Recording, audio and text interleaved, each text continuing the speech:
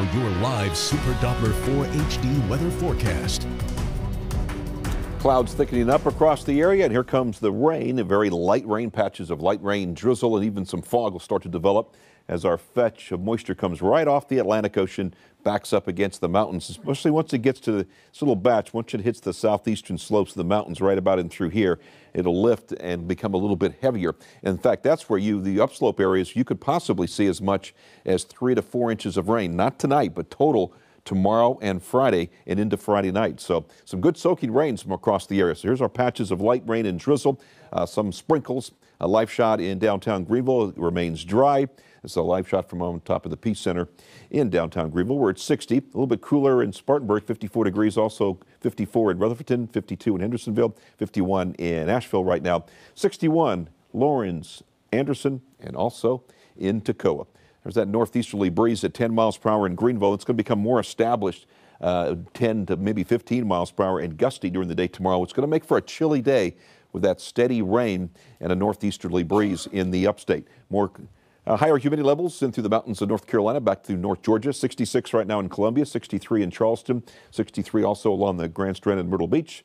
Same story in Macon and also in Atlanta and in Chattanooga. 48 though in Greensboro. So look at the chilly weather up here in the mid-Atlantic states. So with our northeasterly wind tomorrow, and once the rain gets established, that's when we're really going to establish that wedge of cool air. So we're going to grab some of that colder air and bring it down. So it's going to be a chilly day, quite chilly day tomorrow. Wind chills will be in the 40s.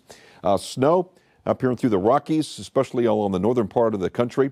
And this is the storm system that's going to actually pull through here and bring us showers and maybe even some thunderstorms on a Friday. It's already starting to grab some of that Arctic air up in Canada. Look at this. It's 4 right now in Billings, Montana. So, well, it's 74 in Brownsville, Texas. Wow, 70 degrees warmer from there to there. So this storm system comes out here. It's going to grab the cold Arctic air behind it. Ahead of it, it's going to warm up for us on Friday. So there's that storm system tomorrow morning. The upslope, northeasterly breeze at the surface. We're looking at steady rain, maybe some patchy fog, and some of this rain could be moderate to heavy at times. And then there's the storm system coming in tomorrow night into Friday morning. Thunderstorms along that front with some frozen stuff behind it. And so a slight chance of these thunderstorms actually getting better organized and becoming severe. Right now it's pretty low as far as the potential for severe weather. At least that's from the Storms Prediction Center. We have a lot of the ingredients there except for the instability. So let's hope that holds true. We'll keep you updated. All right, patchy rain this evening, drizzle and fog giving way to a steadier rain late tonight, well after midnight. And then rainy, breezy, and quite chilly tomorrow on the upstate. High 54 degrees, 52 in the mountains with rain likely and some valley fog around the area. 4-day plus looks like this. Rain continuing tomorrow night with some patchy fog. Showers likely on Friday with maybe a few thunderstorms. We'll keep you updated on a potential for some heavy rain. I think most of us will see at least 1 to 3 inches of rain from this storm system, and we need rain badly. So these are certainly welcome rains as long as we keep the severe weather away. Then it gets colder and dry over the upstate for the weekend all the way through most of next week. Now.